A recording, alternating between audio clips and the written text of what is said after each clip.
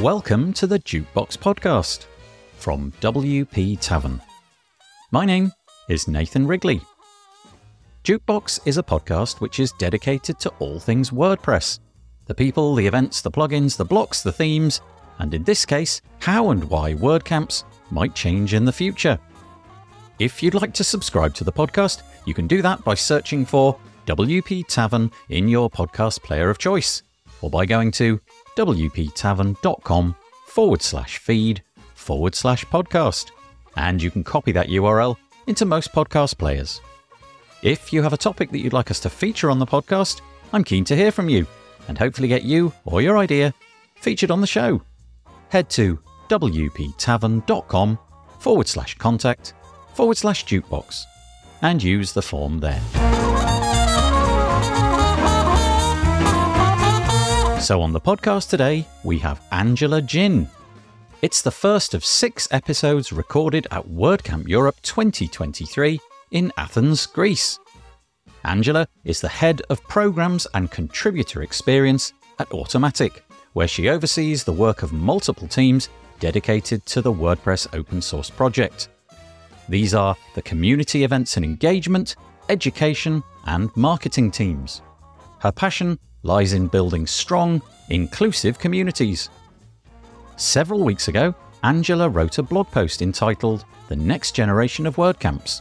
It laid out how WordCamps have been run for many years, as well as trying to begin a conversation about how they might look in the future. During the pandemic, online events filled the gap left by in-person gatherings, but they didn't fully replace the experience. As restrictions eased, in-person WordCamps made a comeback. In 2022, there were around 35 events, with only one being held online. In 2023, there have been 20 events so far, and more are planned for the rest of the year. Angela talks about how she's perceived a growing need for experimentation in the format of WordCamps. Currently, most WordCamps follow a tried and tested formula, with contributor days, multiple speaker presentations, the hallway track, and sponsorship opportunities. She wanted to understand the purpose of gathering people together and what they gain from these events. To gather insights, Angela had conversations with organisers, sponsors, speakers, and attendees within the WordPress community. She also sought out input from experts outside the community, such as the Community Manager Focused Group, CMX. The feedback confirmed to Angela that events are essential for communities, but also that there are many event formats being used elsewhere. She explains that there is an opportunity to add more variety to WordPress event formats and explore the connections and opportunities they create. We discuss some ways that WordCamps might evolve by having events focused on a particular area, such as SEO, or a particular demographic, such as students. We also get into how these amendments might be rolled out to ensure that interested groups and geographic locales don't miss out. We also chat about how sponsorship plays into these changes and how funding for WordPress events might be allocated in the future. Angela points out that there's no specific format which is being proposed. Rather, this is a process of trying things out and seeing what works and what does not. The goal is to say yes to new event ideas and foster a culture of innovation within WordPress events. If you're curious about how WordPress events might change in the future, this podcast is for you.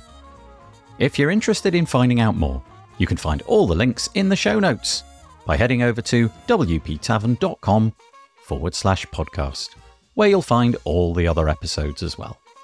And so, without further delay, I bring you Angela Jin.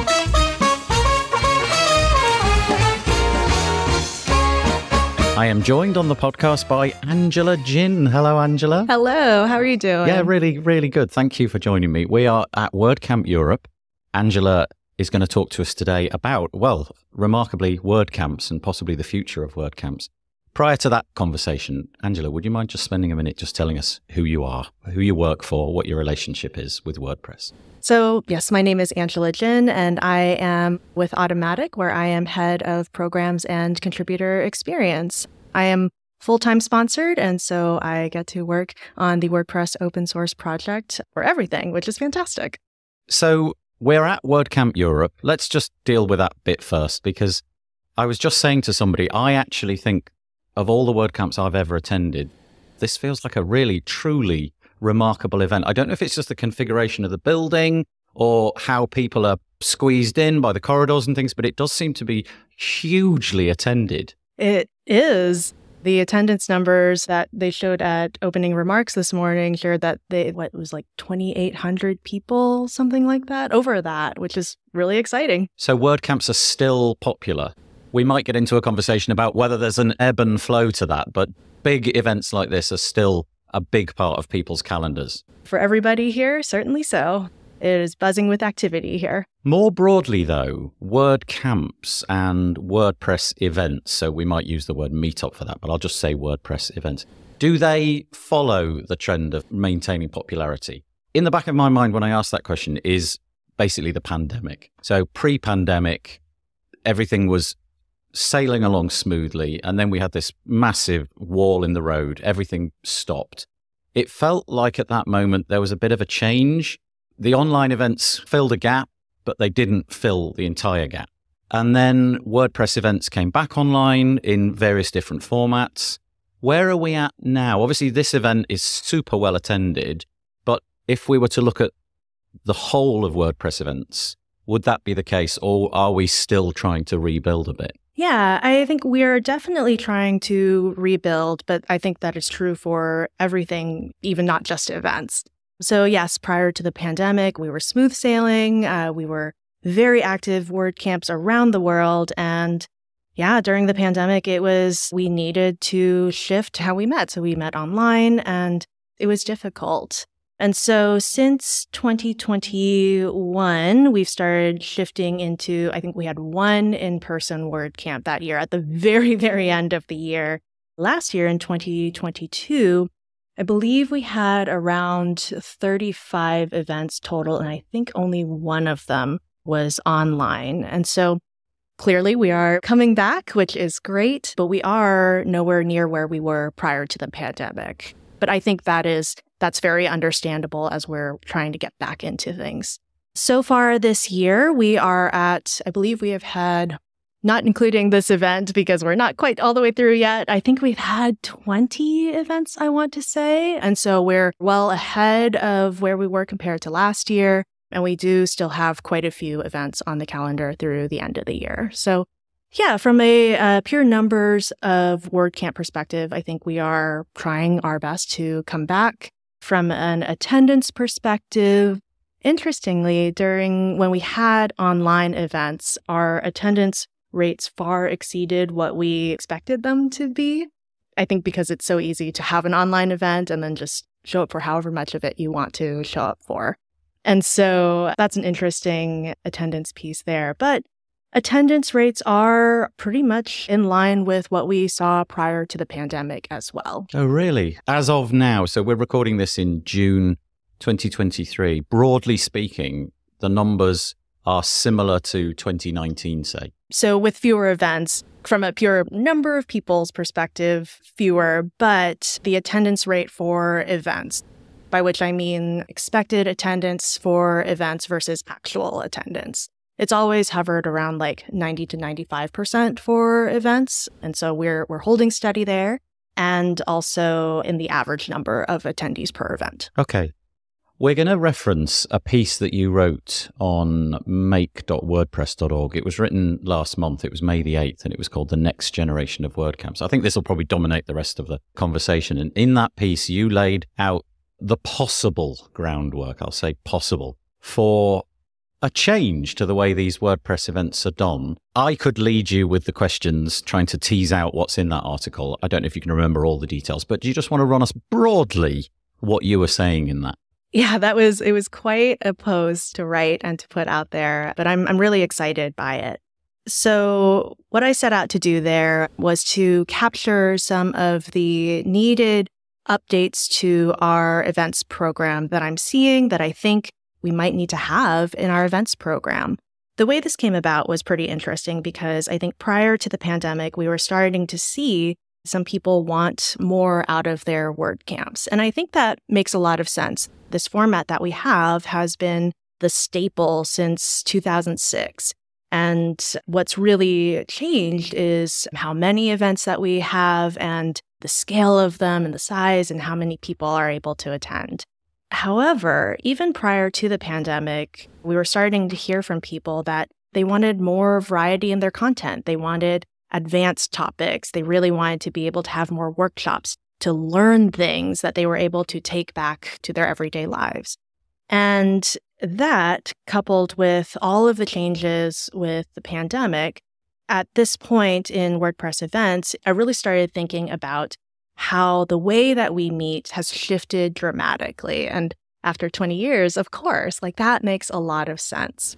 And so I am very much a community manager at heart. And so when I think about gathering people together, I really think about what is the purpose of gathering people together. When we ask people to come join us in this space, why? What are they getting out of it? What draws them here? What makes the best use of their time and attention? And so that prompted a whole discovery session where it was hard to write about at that time because I wasn't quite sure what I was getting myself into. I started really asking a bunch of people in the community, organizers, sponsors, speakers, first-time attendees, experienced attendees. And I think everybody really loves this community. That is a resounding sentiment that I hear all the time. And at the same time, we want more out of our events and we want some more specific things. And it was very similar to what I was seeing before the pandemic as well. And so there was a lot of, within the WordPress community, confirmation that this seemed like something needed to be updated. So where did the information that people wanted this come from? Did you do surveys? Were you just polling in places like Slack? Where did the feedback that updates needed to be done, where did that tend to come from? Yeah, for sure. So it did start with a lot of conversations within the community with organizers, speakers, sponsors. And the community team is very fortunate to have this excellent community deputy group. They are all past organizers and are very experienced with the Make community team. So they're very familiar with our program. And so I started there, and then I also went outside of the WordPress community to chat with a number of event organizers, event experts, people who do events for a living, to see what sort of trends that they were seeing as well. And one group that I really like to look to is CMX. It's a community for community managers. And every year they put out an excellent report. They poll well over 400 community professionals from around the world, and they confirmed that events are a staple for communities, and of course, no surprise there, and that it was both in-person and online events. And some of the report findings there, they were seeing where certain types of events were filling certain needs. So I think education is a really good one. So trainings that we're providing to our community, those are really popular in both online and in-person formats. And I think Learn WordPress has done a great job in continuing, I think that helps me confirm what CMX expressed in their report, because we do have these great online workshops that happen all the time. They're really well attended. At the same time, trainings also work really well in person, according to this CMX report. And in-person events, it's really good for one-on-one connection. Things like this, when we're looking at each other, having a conversation. And so, different formats fill different spaces. And I think we're really missing an opportunity to add more variety into our event format and see what sort of connections that creates, what sort of opportunities that unlocks. We'll get onto the new possible formats, and you've thrown out a whole bunch of different things that we might do. I've got a question around sponsorship. I don't really know what the sponsorship picture is. I confess I don't explore that data. I don't try to find it, so I don't know what the state of sponsorships are. But how does that feed into this? Are you changing things? Has there been in the back of your mind changing things in order to attract sponsors? Has there been an upswell in the same way that you described just now, that the community are coming back? There's more people attending. Have the sponsorships come back? Because my understanding, anecdotally at least anyway, is there was a period a little while ago where the sponsorship felt a bit sketchy for a while. It wasn't quite getting where it ought to be. Yeah, I think there's a number of things there. As we all know, companies are very financially aware right now, and at the same time, costs are extremely high. And so I think we are definitely feeling that pressure of really justifying the value of these events to sponsors and also being able to afford venues. For example, venues are they are the highest cost right now. And then when you add on food, after party, AV, those expenses are very high right now. And so, yeah, the amount of sponsorship that we want to raise is higher. And at a time where the economy is struggling, that's a difficult thing. However, we are doing well overall. I think, as you can tell from the sponsor activity downstairs, it seems to be doing really well. We raised enough for the global sponsors that we aim to raise, and we also just added another global sponsor. So overall, we are doing well, and I think it's really wonderful that WordPress community support has always been very budget conscious. We work closely with organizers to make sure that we are as responsible and as aware of what we're spending money on as possible. With new events, I think it's a really interesting thing for sponsorship. And I have spoken with, before I posted that post, I did speak with our global sponsors because I didn't want them to be surprised by this change, given that they fund all of our events for the full year. They were excited by it overall. They were seeing the same trends that I was seeing, and I was very clear that this is an experiment and we're going to encourage the community to try things out and see what happens, and that I really wanted to hear from them what sort of sponsor benefits they saw they would like, and that we would have that conversation. Yeah, I think that's largely what I'm seeing from our sponsors. They're really curious to see what comes of this, and they're excited as well. I wonder, does an event like WordCamp EU, which is truly on a very different scale from, let's say, a local meetup or something like that, or a much more regional WordCamp, it feels as if sponsors and all of that would be falling over themselves to come here because they can capture a truly enormous audience of interested people. But I wonder what the trickle down of that is. In other words, if we were to have the same conversation, but we weren't sitting in WordCamp Europe and we were sitting in a much smaller event, how does the sponsorship work there? Are we still in a strong position to put on local WordCamps with the model that we've got and meetups, regional WordCamps, all of that kind of thing? Because it feels like WordCamp Europe, that would almost be the last thing to fail. The sponsors would be desperate to get here. How is it looking for the smaller events, the ones in, I don't know, capital cities or the ones in regional cities throughout the world? It is different, given the scale of WordCamp Europe. Overall, our events, large and small, they've been able to raise a good amount of money locally. We do augment that with global sponsorship. That's what the Global Sponsor Fund is there for. And so, yeah, we do our best the priority of WordCamps is the attendees. And so we really want our organizers to be able to focus on creating the best experience for WordCampers, as opposed to spending so much time raising money, because fundraising is challenging. I've done plenty of it myself, and it is hard work.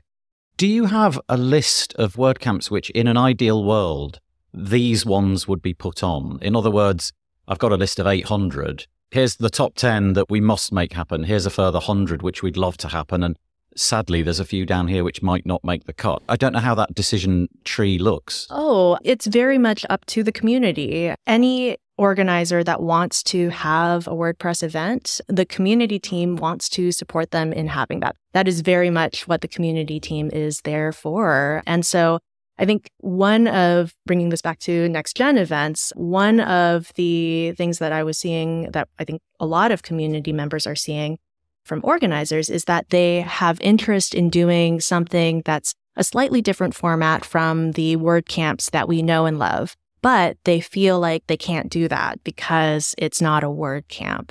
And I think we should be saying yes to those. We should be encouraging all those really creative ideas for how to connect and engage with each other, not do them for sake of doing what we know and love. I think it's always true that things have to evolve. That much is clear. So let's get into that. You just called them next gen events. Whether or not that's the word we end up using, I don't know. But for now, let's go with that. what are some of the things that you're proposing could be a next gen event? How do they differ? So a WordCamp at the moment, at least the ones that I've been to, is several days. You show up, there's often several tracks. There's a whole range of different topics on offer. There's usually a hallway track where people engage. There's an after party, all of those kind of things. So that's how we know it at the moment. What are you thinking of doing to change that? Yeah, I really am curious to see what people come up with. What I proposed there was I consider it more of an evolution as opposed to a change. We're not doing away with any of the WordCamps that are currently on the calendar that want to come and organize. What we are doing is encouraging community members to express what sort of events they want to see. And so a few that I think I had included in that post were things like focused on contribution. They were focused on all-day workshops that really help people learn specific skills. One thing that I've heard over and over is that people want to learn advanced skills, advanced WordPress development, design, content creation, things like that. And so we could really do a lot with that. One interesting format, it was described to me as Shark Tank, but nice. I know, I love that. We're a very entrepreneurial community. And if we're going to help everybody really succeed in that, then we need to give them some place to come and explore their ideas, learn from each other around what it really takes to make all of that happen. Yeah, coming to an event, sharing a pitch, and getting feedback from people who have been there before, who are able to help them refine and strengthen their ideas and then make connections to make those happen. That's pretty exciting. I'm going to quote directly from your piece because I think it perfectly sums up what you'd hope, what you're looking for in the future. So this is not a cast iron set of things which are going to happen. These are just some possible suggestions. And it says, so I quote, "The hope is that a period of innovation and experimentation will follow this critical shift in the purpose of our events with the following outcomes. Events curated for clearly defined audiences, resulting in a clearer idea of what attendees will gain from participating. For example, events for students, for designers, for contributors." So that's point one. Point two, a more precise focus around event content types or topics. This will also help further clarify who the event is for. For example, maybe an event on AI and WordPress, user experience, enterprise, etc. That's point two. And point three, a variety of event formats that are freshly exciting and engaging for attendees. For example, workshops, on conference, job fairs, pure networking, etc. So there's the 3 points. And each of those, if I attended an event like one of those, it would be radically different to something that we're attending now. So let's just take those piece by piece. This idea of defined audiences, so you mentioned here, for example, students, designers, contributors. That's an idea. It may have legs, it may not. You're trying to figure that out. Is the intention there then to literally put an event up where it's advertised toward students primarily or to designers primarily? So people seeing that who are not students or not designers would feel, do you know what? That's maybe one I'll hold back on. I'll look for a different one at a different point. Is that the idea of that one? Yes, kind of. The point is definitely I don't want to exclude anybody from any of these events. However, I do think that where we are in a world where finances are tightened and it is expensive to commit to the time and to commit to the travel to an event, that people want to know what they are going to get out of it. And by clearly articulating who this event is really designed for, we can provide an event that really delivers that kind of content. I was recently at Open Source 101, which was held at a community college, and the mix there was very clearly students or people who were looking to change jobs into open source. And they were very clear from the beginning that this was, it's in the name, Open Source 101. This is introductory content for anyone who wants to learn about open source. It's really broad, but at the same time, very clear about what you're going to get by participating in this event. I guess because WordPress events have largely tried to scoop everybody up in the past, if you've got in any way a connection to WordPress, you could attend this event. But I suppose I wouldn't really be attending an event about, let's pluck some subjects out of the top of my head, Cisco networking.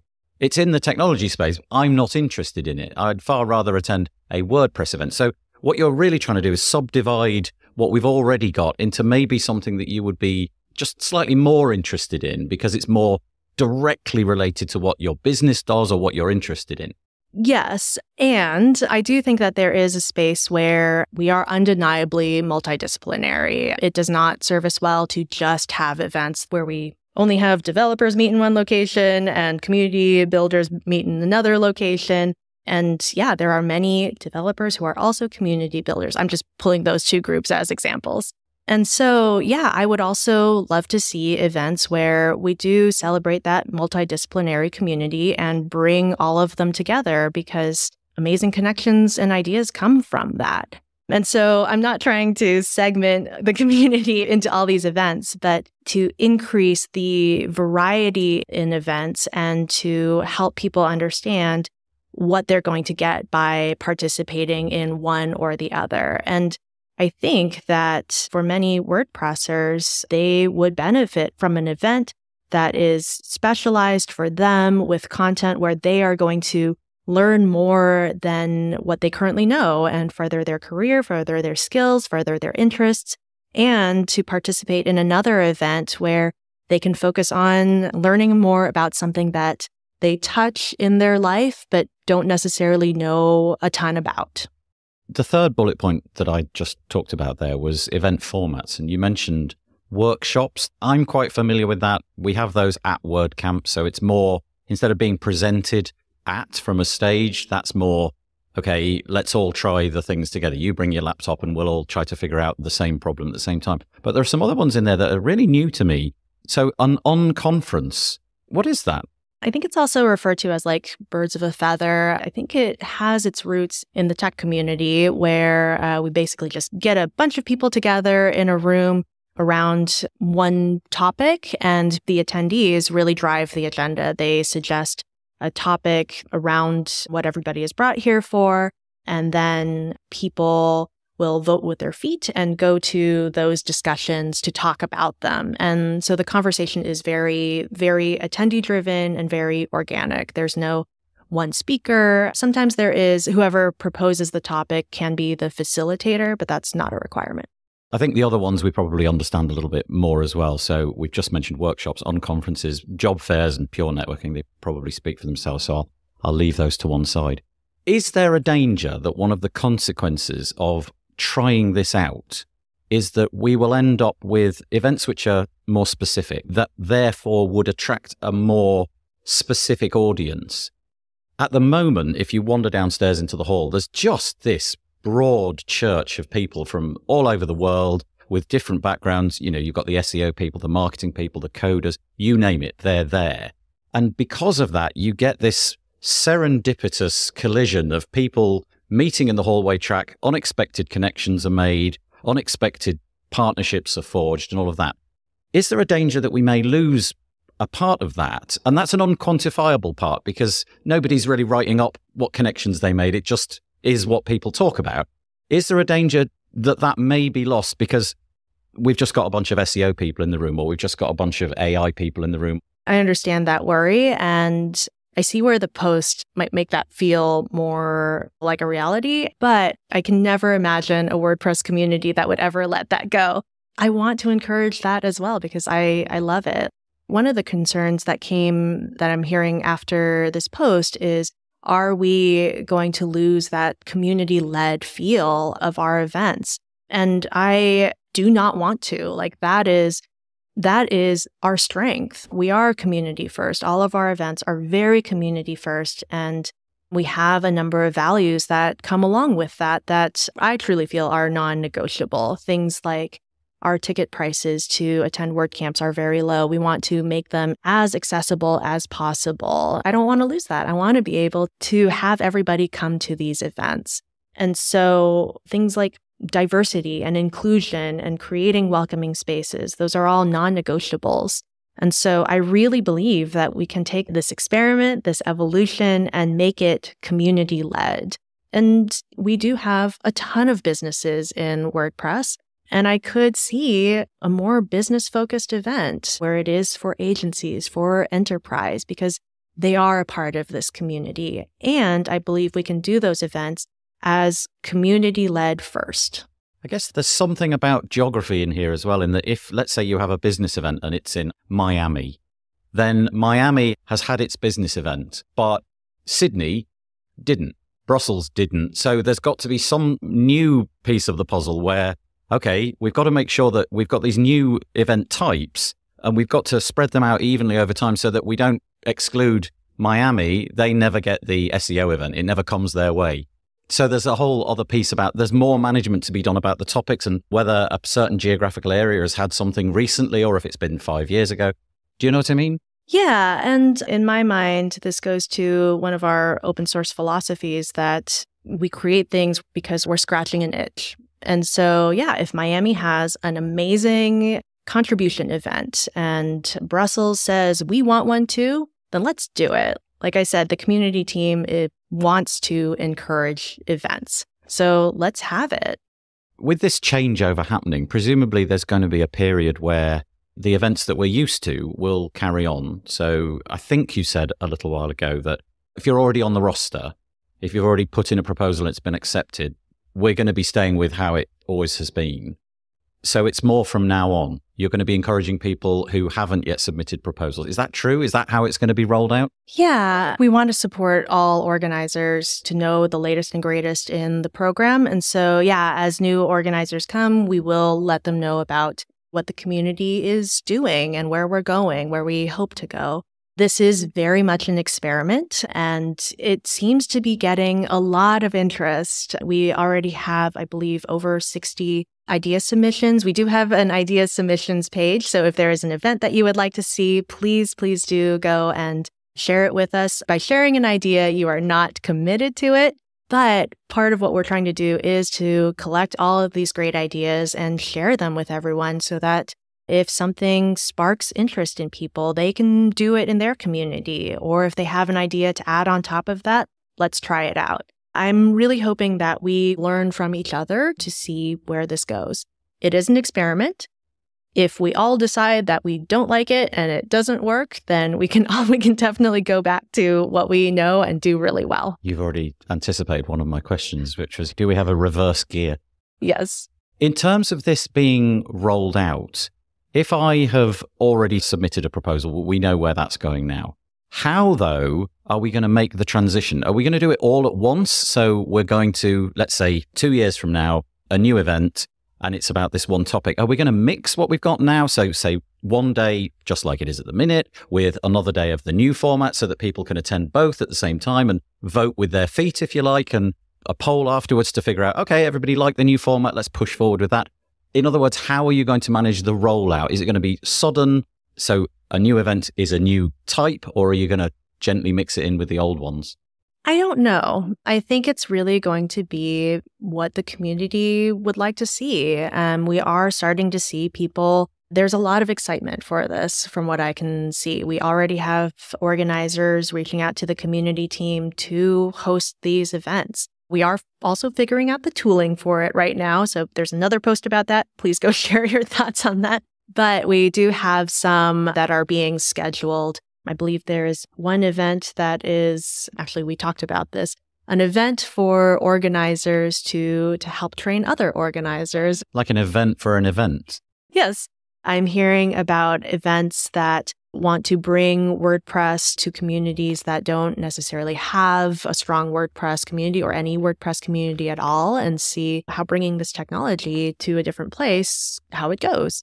And I'm also hearing events where we want to provide new to WordPress, come to this day of workshops and learn how to use the site editor and learn how to launch your own website.